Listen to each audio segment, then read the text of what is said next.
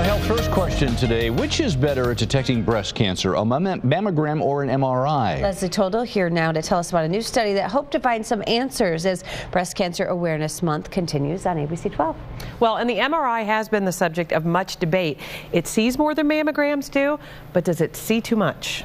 Just in the back of your mind, you always wonder, and the fact that it did run in my family, it was more, I was waiting for it to happen. It was a matter of when it would happen, not if.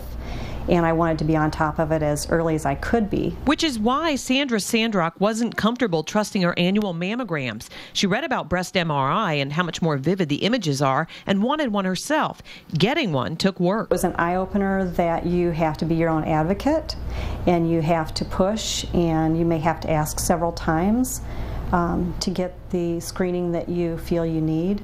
After a lot of talking, she got her doctor to agree to a referral. Went in, of course, hoping that they would find nothing, that it would confirm what was on my mammograms. But it didn't. Sandra's MRI at Regional Medical Imaging in Flint picked up a small but aggressive cancer that her mammogram did not. 3 years ago, 4 years ago, we suspected that this was going to be a major breakthrough, and now I'm convinced of it. Part of the problem, MRI has come under fire because the screening is so sensitive, some doctors feel it picks up too many false positives. It's become more precise, just like new technology. It takes a while to use it, and they develop it just like with flying. You have aircraft, way back in the old days, it crashed all the time. Now we're doing extremely well with it because we've improved the technology, constantly revising it. This is the same scenario. Breast MRI has another plus. The vivid images can be used to guide biopsies with big benefits to the patient. With MRI-guided breast biopsies, we're able to find those cancers, mark it for the surgeon, and now the surgeon can go and get that cancer out with very minimally invasive lumpectomies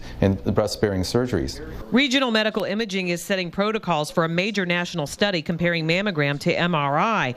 And doctors there do not discount the value of a mammogram, but they're excited about what this study could mean for the future of MRI as a screening tool. I'm concerned with saving my life, and the MRI did. It truly did. Well, the American Cancer Society recommends that women at high risk are considered, or who are considered high risk, have MRI and mammograms. Only about 2% of women in the United States, though, fall into their criteria, and some insurance companies are covering this MRI screening. We have more information about the study and, of course, the Making Strides Against Breast Cancer walk for you at ABC12.com. It's so interesting to me, in so many of your stories, it's about someone who had to fight to get that additional testing or just had a feeling something wasn't right. You really, if I've learned anything from all these wonderful women I've interviewed, it's trust your gut. Oh, that's usually the way it is for everyone, right? Thanks, Lily. And she referred to the walk coming up in mid-Michigan. Weather's perfect for it this weekend. Should be very warm, plenty of sunshine. We'll have